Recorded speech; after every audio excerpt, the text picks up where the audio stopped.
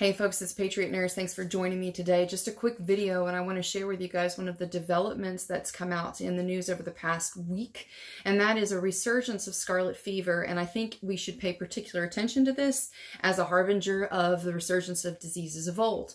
For those of you who have been following me for some time, you're going to know that this is something I've been talking about for almost a decade now, and that is the inevitable resurgence of the eradicated diseases. And I want to cover 4 points here that I think will influence the way that we prep, or at least should influence the way that we prep. And they are: the first one is the arrogance of the medical establishment. The second is the cyclical nature of progress. The third is the unchecked expansion in lifespan and population. The fourth is playing God and the genome. I do want to make a caveat here on the third point, because immediately people are going to have like a guttural response. I am not a eugenicist, and I believe that human beings were created in the image of God. And I don't think that humans are a problem, but I think we have to be honest statistically about the change in lifespan and about the expansion in the sheer number of human beings as it relates to a relative risk factor for massive disease spread. So the first is the arrogance of the medical establishment. And really since the 1920s, we have experienced in the Western world, arrogance doesn't even begin to cover it, just power drunkenness of the white coat medical establishment. I'm not talking about individual physicians, nurses, and healthcare providers, because I've personally worked with several who were just honest and good people who wanted to make good decisions for their patients and recommendations based on evidence. And I obviously am supportive of that. But the medical establishment in general has a tendency towards consolidating power, to behaving in a very cult-like mentality. Furthermore, it has a tendency towards resolidifying superstitions and old world religion in a very unchallengeable and strict hierarchical structure. Why does this have anything to do with Scarlet Fever? So an article, I'm going to link to it in the description box below, that came out this week, essentially brought light to a microevolutionary adaptation in the bacteria that caused scarlet fever, because these bacteria had been infected by a virus which fundamentally altered their genetic structure and gave them an adaptation into becoming more effective at infecting people, basically. The medical establishment since the 1920s and 30s had really become very arrogant and boasting about, oh, through the work of our hands, we've created this world, a diseaseless society, and we've eradicated these diseases, which is so incredibly historically myopic that only a person who had a very, very short-sighted view of the narrative of human history could come to such a conclusion. But the medical establishment took credit for a lot of things that really it didn't do. The medical establishment took credit for instance, eradicating things like smallpox and polio, when really, if you look at it, while it could have been potentially part of the equation for sure, I think that's an easy point to argue, it was not the totality of the equation. Advancements, obviously, in public sewage, sanitation, building codes, for instance, ventilation codes, all of these have a great degree of impact when it came to transmission of disease and subsequent infectious disease rates and death rates coming from that. But the medical establishment now, in looking at these developments with scarlet fever, has, instead of recognizing its place throughout history, has persisted in the mindset of playing God. Because now, at least from the articles that I have read, and at least the ones that I'm going to reference to you, the mentality is that because the genetics have changed with this virus, the genetics have changed with this bacteria via virus infecting it, we're going to gene edit our way out of this problem, which to me is so dangerous and creates in its way a myriad of unintended consequences that I think we would be remiss not to point out the danger inherent with this particular response. It reminds me actually of the Jurassic Park quote from Jeff Goldblum, who played his character. Your scientists were so busy trying to think or determine whether or not they could, they didn't stop to think whether they should. And so since scarlet fever has come back, and since its genes have essentially changed and adapted, the answer from the medical community and the science world that gets all the taxpayer money through grants, etc., and cocktail hour, their response has been, we're just going to go into the building blocks of life and we're going to splice and dice and chop them up, and then we're going to figure out a way to perpetuate the next kicking of the can down the road in eradicating this new virus. So to me, looking at it this way is very dangerous. For the second point that I want to cover with you guys today is the cyclical nature of progress. I'm going to give you a potential solution here, or at least what I think we should consider as a solution instead of gene editing our way out of this. The cyclical nature of progress. Most human beings, unfortunately, nowadays, because we are constantly bombarded with content and entertainment, human beings nowadays are not any more enlightened, I submit to you. If anything, we are slovenly and more stupid, and we act like fish in a fishbowl, utterly oblivious to the past and completely unaware of the present and uninterested and disinterested in the future.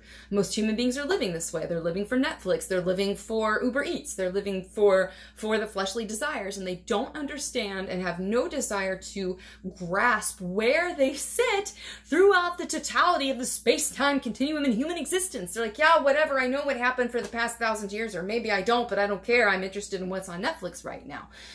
So because human beings, especially the groundswell of the voter base now, doesn't really care about anything other than getting their social entitlements and their entertainment, really, we're setting up to have a politically mobilized, scientific, totalitarian regime take over things in the same way that they have right now, we've seen with the corona bit. We have seen an unparalleled level of power being transferred from the people and their elected representatives into the hands of unelected bureaucrats with medical degrees. And that's a very scary thing when you consider it, because they are only captive to whatever code of ethics or whatever cocktail hour approved behavior is suitable for them at the time. They don't have accountability to the voter. And so there's an incredible amount of damage that can be done very, very quickly due to the myopic nature of the voter and due to the unchecked power of the medical establishment. The third point here I want to talk about in relation to the resurgence of these old diseases is the unchecked expansion in lifespan and human population. Now, I stress this because people love to twist it around. I am not a eugenicist. I love people. That's why I became a nurse. Well, for the most part. I care about people, and I want people to live and have happy lives and be fulfilled individuals and actuate their potential. But what we can be honest about from the numbers standpoint alone is that since the grid infrastructure, electricity, public water availability, sanitation works, since the installation of this en masse throughout the world in developed countries, the population around the world has really taken off. And not necessarily in the countries where these advancements in public water and works, etc., have been installed. But we have seen an exponential increase in human population. We've seen an increase in the average lifespan of humans, and really a corresponding increase in chronic disease that comes with it, because people are living longer now, but they're living sicker longer. They're not living well longer. They're living sicker longer. So we have to be honest about this milieu that we're in. We have to be honest about the environmental circumstances and where we're at throughout history. Most of us, if you're watching this channel, odds are, for the most part, that you have lived, unless you've lived in a developing country, like a country where there is no running water and sanitation, most of us have lived in a bubble of health. A disease-free, communicable disease-free bubble. There are obviously exceptions, seasonal flu, cold, etc. But most of us have not known seasonal and sweeping epidemics of old like our ancestors did 150 to 200 years ago.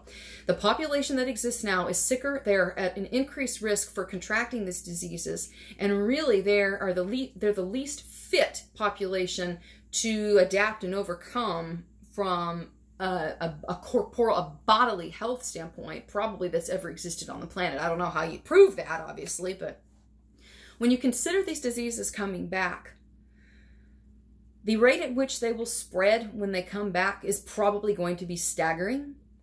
They're probably, and I made a video about this, 8-10 years ago, about who will die first when the poop hits the fan, and people thought it was some sort of psychopath or something, but no, I mean, this is just being honest with history and the facts in front of us. When these diseases come back, they're going to affect people disproportionately who have chronic disease, who are unwell, who have been neglectful of their health, who have eaten horribly, and who have lived lifestyles of complete risk-taking and ultimate abdication of the responsibility of their own health. And so I think that it behooves us to go back to the basics. So when we return to the first point here about the arrogance of the medical establishment, instead of seeing the error of their ways, like interdicting nature and trying to flip the rules of nature over, yeah, it can work. Yeah, you can create a safe space, but it's only going to last for a few decades.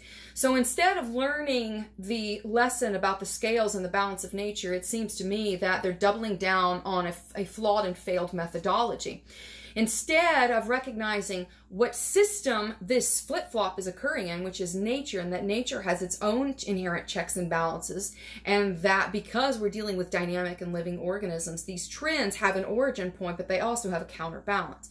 Instead of looking at it honestly and objectively, I think at this point they're just saying, yeah, whatever, we're just going to go in and try and cut off the chain on the scale. You know, you see the old scales, you know, where they have the weights and then the chains that hold them on the fulcrum. They're looking with this genetic editing thing to come in and like cut it right here. But I submit to you that's not the answer at all. The answer is to look at the counterbalance in nature and see what is it. And I submit to you that if we're dealing with dynamic and living organisms that are changing, then the answer is also the dynamic and living organisms that are changing, and that is the plant kingdom over here with herbs and with nutrition. So I think the best way going forward is to really pay attention to these things and to embrace a holistic methodology in disease management and in prevention. The fourth, playing God with the genome, is the last thing I think we should do, but it is unfortunately what is happening right now because of the almighty dollar sign, because of funding, because of grants, because of cocktail hour, and ultimately because it further entrenches and expands power to the medical industrial complex at a time when they desperately need it, which in the midst of everything we've seen right now this year in 2020 with the whole pandemic, whatever you want to call it, we've seen that power expands in the hands of governments, and it is stolen or at least abdicated on the part of the individual. And so I think if we're going to be honest and wise moving forward, we can't play the same hand of cards that got us into this position in the first place. We have to be creative and honest about our limitations as human beings, and be very careful about unintended consequences. When we start going and editing genes, we're asking for trouble here. We're not talking Mendelian genetics about pea plants and purple flowers versus pink. We're talking about splicing and dicing the fundamental essence of life on this planet.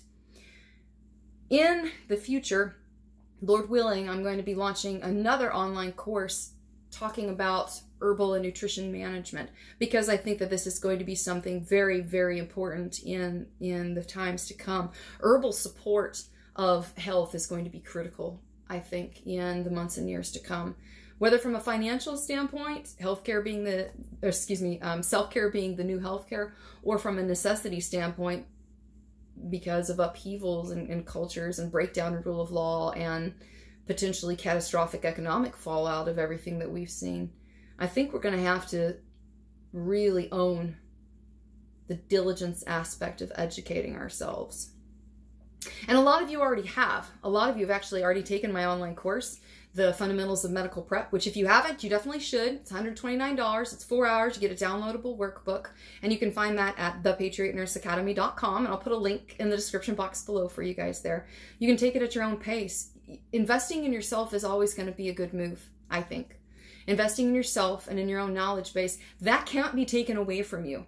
Even, God forbid, should you lose everything that you own, what you've got up here, that stays with you and that goes with you, regardless of where you're at, regardless of whether you're stuck overseas or you're stuck at home or everything that you have is suddenly for naught. You still have it because you invested in yourself. So let me encourage you guys to do that.